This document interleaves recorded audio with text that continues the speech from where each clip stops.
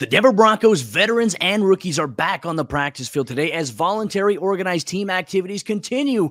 What are we having our eye on here today? Plus, Malik Reed excited about competition at edge rusher. Plus, Albert Okwuegbunam believes he is tight end number one, and that's what he is focused on. You get that breakdown and much more in today's brand new episode, Locked on Broncos.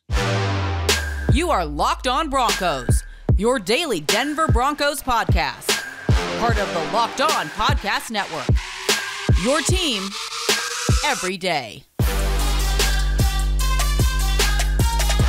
What's up, Broncos country? Welcome back into a brand new episode of Locked On Broncos, your daily Denver Broncos podcast here on the Locked On NFL Network, your team every day from the South Stands to the end zone. I'm your host, as always, Cody Roark, Broncos analyst at Mile High Sports, joined alongside by my co-host, Sayre Bedinger. He's the site expert at predominantlyorange.com. Both of us, we cover the Denver Broncos for the Locked On Network and 9 News and Broncos country. Hope you had a great weekend. Thank you so much once again for making Locked On Broncos your first listen of the day every single day, free and available everywhere you get your podcast in audio format and here on YouTube where you can watch us. Go ahead and make sure you hit that subscribe and that follow button if you have yet to do so already for daily Denver Broncos news, content, and coverage. Sayre, my friend, the Broncos are back on the practice field here today. Voluntary OTAs continue, and this will be the first time that the Broncos veterans and the rookies will take the field together. Obviously, no contact. It's all install. It's all against air. But you know what? Hey, anytime the Broncos get back on the practice field, we're excited. And I know Broncos country's excited as well.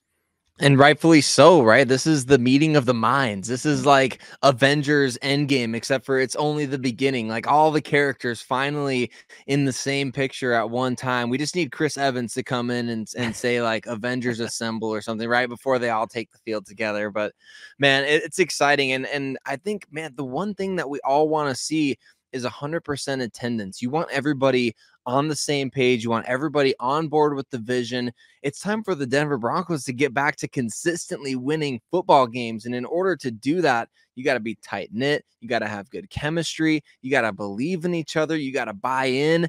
Everybody's got to be around, I think, Cody. So I'm really excited and looking forward to seeing all of these new players come and compete with the veterans and get out there and start to hear about, you know, the little nuggets after practices of like, hey, this guy's looking really good, or that guy is really taking steps forward. I'm guessing that we're going to hear a lot about how many different guys, Cody, are in the best shape of their lives, or how they're in the best shape they've ever been in. That's the typical thing you hear around this time of year, but I'm more so excited to hear from the coaches to say, this guy's really showing us something, or this guy's really stepping up. But I think the number one thing, first and foremost, 100% attendance. And beyond that, it's all about the acclimation process. The acclimation process is super important. And one thing we do know is that we will hear from Broncos head coach Nathaniel Hackett today after practice at OTAs. You can get continuous coverage here on the Locked On Broncos podcast. Sayre Bedinger and myself will react all week long to some of the storylines coming out of Dove Valley. But you hit it 100% on the head right there, 100% pun intended. The Broncos' attendance so far during voluntary OTAs this offseason with veterans has been 100%. The injured players have been there. They've been on the sidelines. They've been in the classroom. They've been in the weight room doing things that they can do, like Randy Gregory. Now, he can't do too much with the shoulder, but he can work lower body. He can work on core stuff. So he's even been there as well. Now, will that carry over? Now that you combine both the rookies and the veterans together, I don't see any scenario where the Broncos have nobody attending these voluntary portions now that they're on the field and they can get these young guys up to speed. I know that Russell Wilson's very excited about working with these young guys and these veterans being able to lead these younger players or the rookies, the undrafted guys, and showing them how it's done here to be a Denver Bronco. That's one thing I'm looking forward to as well. You know, outside of that as well, in terms of acclimation, you mentioned that word. I think the number one thing, and this goes back to just any training camp practice that I've been to, Sayre, one thing I always notice is the veteran guys with all these young guys, because for them, hey, this is the first time actually getting into these drills. Now it's all about the carryover. When they're in those position meeting rooms, you know, from the last time they did a rookie mini camp, all the way up until building up to today's practice at the UCHealth Training Center, it's really about, okay, how can I take what I've learned now in the classroom and carry that over here? Because now I'm joining in against veteran guys. So a lot of these young guys will be watching how these veteran guys do things, and it's up to the veterans to set that standard, to set that example. So, hey, like I said, I think that the culture right now, Sayre, in Broncos country, I think it's very good from what we're gathering here. This will be a big step here for these rookies. It really will. And the great news for these rookies too is that you get to be part of kind of establishing the new culture, right? Like the old regime is gone. Vic Fangio and his staff are out. Now you get to be part of creating a new culture in Denver where we know obviously the main goal is always going to be the same. It's all about winning, but how you go about doing that is going to be different for every individual team. Like the 2015 team, I almost picture that 2015 locker room, Cody, as being super, super intense. Just like everybody realizes, all right, we got one last shot at this type of deal, and that affects and changes your environment. They were obviously able to get the job done. That helped them carry through. That was one thing they galvanized around, is this could be our last shot with Peyton, or this could be our last shot with DeMarcus Ware. Well, how much different is it going to be in 2022? You've got the first year of Russell Wilson in Denver. You get the opportunity, if you're a young player with this team or even a veteran player, to say, all right, we get to actually have a stake in creating the culture of this team. That's really unique, I think, for the Denver Broncos, because in the Peyton Manning era, hey, it was Peyton Manning calling those shots, wasn't it? And it was him really establishing, this is what the culture is going to look like. This is what I'm expecting, even of practice squad guys. Remember all the stories about Jordan Taylor and even Brandon Marshall, the linebacker. Peyton Manning is like, that guy. Yeah, that guy was doing great in practice. He needs to be up on the active roster.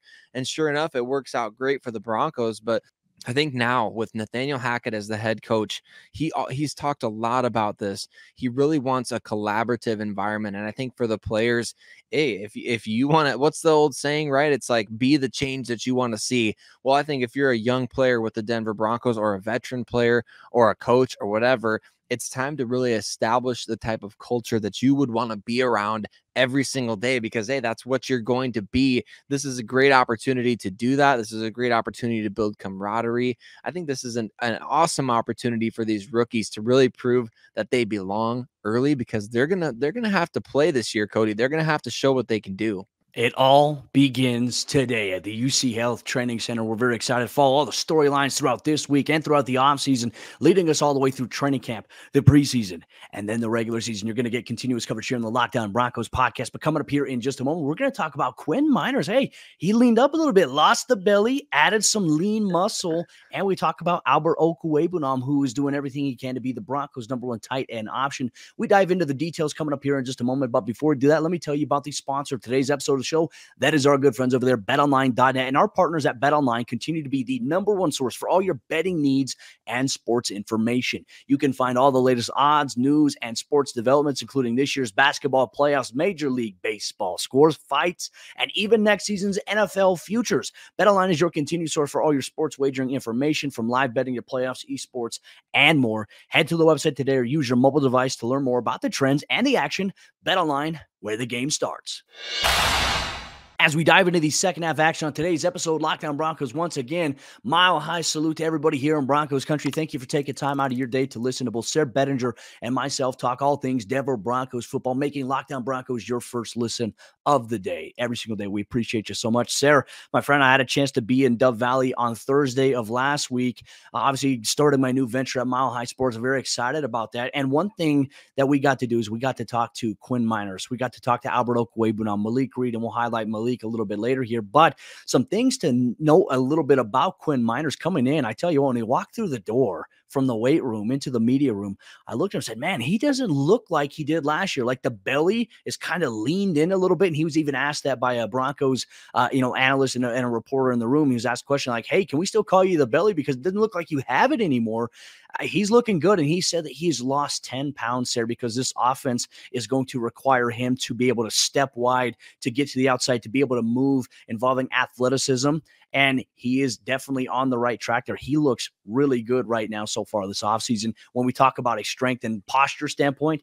And now we can see it translate to the field here. But, interesting thoughts here on Quinn Meinerz. I love to hear that he's leaned up, and it's obviously great to see those type of things. We might have to start calling him the six-pack. I mean, you never know how far he's going to take this thing, but man, to lose 10 pounds for an offensive lineman doesn't seem like a lot, but when you're really putting on a lot of muscle underneath that and still losing 10 pounds, that's a significant change. And obviously with this offensive scheme change, you're going to need to be able to, like you said, be a little bit more mobile, get out in space. And already Quinn Meinerz was a top athlete athlete ever at his position group in terms of relative athletic score. Well, now you lean up and you become even more athletic. That's impressive. And I think the fact that he's getting media availability, Cody, isn't that fascinating? You look at the tea leaves or the breadcrumb droppings and you wonder, like, the Broncos are really buying into Quinn Meinerz as a building block for their offensive line. Now, the question is, and we've talked about this before, where does every little, every detail and every piece of this offensive line fit into place? Because like Quinn Meinerz talked about, he's done some center quarterback exchanges. Where are the Broncos at there? He even mentioned too, Lloyd Cushenberry has kind of taken the majority of snaps with the ones in terms of, how much can you actually be with the ones at this point? As many times as they've been out there, Cushenberry has done the majority with the ones, but at the same time, Quinn Meinerz brushing up on the center skills that the Broncos asked him to learn last year. I guess that he self-taught himself at the Senior Bowl, but the Broncos asked that of him early on as well. I mean, they put a lot on him early on coming into training camp, and obviously preseason, getting some game action at the center position is a little bit of an adjustment there. But, right now, also one thing that was also brought up too, he was mentioning about, how do you feel about being in a competition with Graham Glasgow? And I loved his answer because, like, for me, it's like, this is part of the game. He said, but I don't show up every day thinking, okay, hey, I'm in competition against Graham today. Like, he's just embracing it like, hey, what can I learn at the position? How can I maximize my opportunities? And realistically, at the end of the day, it'll be really up to the coaches. But here's the deal, Sayre. Like, the vibe I get about Quinn Meinerz is, and some of the talks that I've heard, is that he is pretty much being penciled in right now on paper as the hypothetical starter at the right guard position there. So he has mentioned, hey, I've gotten some quarterback center exchanges, but there is an expectation that maybe Lloyd Cushenberry, Graham Glasgow will be competing for that center spot, which really just say, if he is going to be the right guard, one of those guys, obviously more like Glasgow, we know can play the right guard position, can be a backup guy there, but what if he beats out Lloyd Cushenberry at the center position? I mean, these are all things that we're monitoring all throughout this offseason, but just really impressed with Quinn Meinerz' demeanor. For him, he's like, hey, coming from a guy that was, attacking trees and working on technique. He's really worked with obviously new offensive line coach Butch Berry on fundamentals, improving some of his technique. Looking at the film from last year, he said, for me, I was running around kind of at some point in time, like I was running around with like a chicken with its head cut off. He says, now I understand the process. And as I got more acclimated to being on the field, I understood what my role was and how it all ties together with the offense. And now, and learning a brand new offensive scheme, he says it's really fun. Like, Russ makes it very fun. It's very focused, attention to detail, and that can only mean good things for this Denver Broncos team. But Sayre, I want to transition to another guy as well, and that is Albert Okwuegbunam, who as we know, going back to a few months ago, DenverBroncos.com, there was an interview, and they said, hey, the coaching staff said, hey, this is your opportunity to really beat tight end one here for this Broncos football team. Obviously, now, fast forward a couple months later, Greg Dulcich gets added as one of the Broncos draft picks, and kind of that where you draft a guy to be a starter territory. And his just focused right now on, hey, I'm working on everything I can do to be the number one tight end. And I think a lot of that for him is understanding the offense more. And one thing you mentioned is, once I get a full grasp of this offense more, the game will slow down a lot more for me. And that's what I hope to achieve as I go on year in and year out here in the National Football League. And that's something that, just for a really deep callback here to one of our previous shows with Tim Jenkins, where he talked about that exact concept, the game slowing down for guys. The game stays the same speed, but for guys like Albert Okwuegbunam, what it means for the game to slow down is really you just get smarter and you get better at doing what you're doing, that you can play faster. It's not that the game is slowing down, it's that you're able to play faster. We talk about that a lot of times with like a guy like Tyreek Hill is the best example of playing fast. He plays faster than anybody that I've ever seen. You talk about somebody who the game has slowed down for them. He plays extremely fast. And for Albert Okwuegbunam, man, that's one of his best assets. And in addition to the size, you talked about it, Cody. You saw him in person. I feel like just looking at him in photos, it feel like that guy could line up as your power forward or something if you're doing a little basketball game or something. So he's a big guy. And because he's a big guy, he presents so many different opportunities and mismatches. It's no wonder I think the Broncos, I don't necessarily think they wanted to trade Noah Fant in that deal to get Russell Wilson, but at the same time, they were willing to do that because of a guy like Albert Okwuegbunam on the roster who has some of the same physical attributes, but a lot different skill set. And we've talked about that before as well, haven't we? I mean, we talk about the fact that, just to call back the basketball reference again, Albert O really does play the game like a power forward, and he's very good at body control near the sidelines. He can go up and get the ball. He's tremendous in the red zone, and we saw last year, I mean, he's very good after the catch as well. So, and you don't want to get in the way of a guy that's 6'6", 265 pounds in the open field. So it's really good to see that Broncos are putting a lot more on his plate and saying, hey, yeah, you're right. Greg Dulcich was selected in a range where you would say you probably want to have that guy starting at some point. But at the same time, I think that the fact that Broncos waited until round 3, they didn't really go after any prominent free agents. They really did put a lot on Albert Okwuegbunam's plate this year, in my opinion, Cody, to really say, hey, we believe in you. We believe in your skill set. We believe in your fit in this offense. And we believe that you can be a playmaker for us, because with 2 years left on his deal, he's got the opportunity now to really cement himself as a future big money tight end in the NFL. And will we see him and Dulcich potentially split reps with the first team today? And look, one thing I will say, we can't look too much in who's getting reps with the first team now, because this is install period. OTAs is all installed. There's really no competition against one another. It's about learning the offense, installing new concepts, but it'll be interesting to see if certain guys get run with Russell Wilson under center at the quarterback position. Could we see the 2 tight end sets? These are things that we're watching for as well. But what about the Broncos edge rusher rotation right now, as they have a loaded room entering this upcoming season? We're going to talk about that coming up here in just a moment, what it means for Malik Reed. But before we do that, let me tell you about rockauto.com, the sponsor of today's episode of the show. And if you need anything for your vehicle, rockauto.com has everything that you could be looking for. And the thing I like about rockauto.com is that their website is super easy to use, super easy to navigate. If you need to find anything for your vehicle, you can find it based on year, make, model. You get to choose the brands, the specifications, and even the prices that you prefer, because prices at rockauto.com are always reliably low, whether you are a professional or a do-it-yourselfer. Why spend up to 30%, 50%, or heck, even 100% more at a local chain auto parts store or car dealership when you can get them for cheaper, delivered directly to your doorstep at rockauto.com. So check it out today. Go by going to rockauto.com to see all the parts available for your car and your truck. And when you get there, make sure you write Lockdown Broncos in there. How did you hear about his box? So that they know that we sent you. Amazing selection, reliably low prices, all the parts your car will ever need. rockauto.com. Malik Reed is entering a very pivotal year in his contract with this Denver Broncos football team after making the team as an undrafted rookie free agent in 2019. How might the edge rusher rotation impact him leading up throughout this entire offseason with the moves that the Broncos have made? We'll get that coming up here in just a second. But, once again, Broncos country, as we approach the fourth quarter of today's episode of the show, thank you once again for making Lockdown Broncos your first listen of the day. Sayre, my friend, hey, we had a chance to speak with Malik Reed on Thursday at the UCHealth Training Center in Inglewood, Colorado, in the Broncos media workroom there. Malik coming in, and a lot of the questions, a lot of people asked him, hey, why did you come back to Denver? He had some offers from some other teams. Obviously, there was a restricted free agent tender that was placed on him. He decided to sign it to return to Denver, and he didn't really give any inclination as to what other teams were interested, but he said he wanted to remain in Denver because he believes that they can be a winning team. He has a lot of great relationships inside the building, and for him, he believes that he can help contribute to this team to make them big-time Super Bowl contenders on the defense, whether he's a starter, whether he's a reserve player.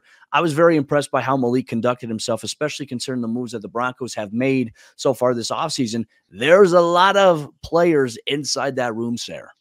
There really is, Cody. It's kind of crazy to think about, right? It's kind of impossible almost to think of, okay, how does Malik Reed really fit into this equation? Because, of course, we want to see a healthy Bradley Chubb and we want to see a healthy Randy Gregory. If those two things happen, if both of those guys stay healthy, you have to assume they're probably going to play at least 65% of the snaps this year. Plus, you've also got Jonathan Cooper coming back. Plus, you've got Baron Browning, doing some work off the edge and apparently looking really good doing so, according to the things that we've heard coming out of Broncos, I guess it's not camp yet, but the Broncos facility or the nuggets that are being spread from the Broncos right now. And so that's great to hear. But then you've also got now your new top pick from the 2022 NFL draft, Nick Bonito, coming in. It's just a fascinating deal to see, okay, where does Malik Reed fit into all that? Because he's not, I would say, and I was thinking about this as we were getting ready for the show, I'd say for me, Cody, the luster has worn off a little bit with Malik Reed. Back in 2019, I think we were all very excited to see, wow, this guy looks like he could be the undrafted free agent that makes a team. He could be the guy that does really well. Well, now all of a sudden, 3 years have gone by. He was a great undrafted free agent. He's started a lot of games for the Broncos in place of the injured Von Miller, in place of, every XYZ, in place of the injured Bradley Chubb. He's done so much for this team already, yet why does it feel like if Malik Reed is on the field, why do I feel like, man, the excitement level is just not quite there at this point? I think the great thing for him, to me, is that he has a lot to prove going in this year. Like you said, a contract year once again. Well, and I think the thing that stands out too, and you make a great point, like, coming on in 2019, we saw him really burst onto the scene in training camp, but also in the preseason. He carried over what was happening in practice, translated that into preseason success. And as we all know, the NFL in the last couple of years has evolved to just 3 preseason games. They've eliminated the 4th unless you play in the Hall of Fame game.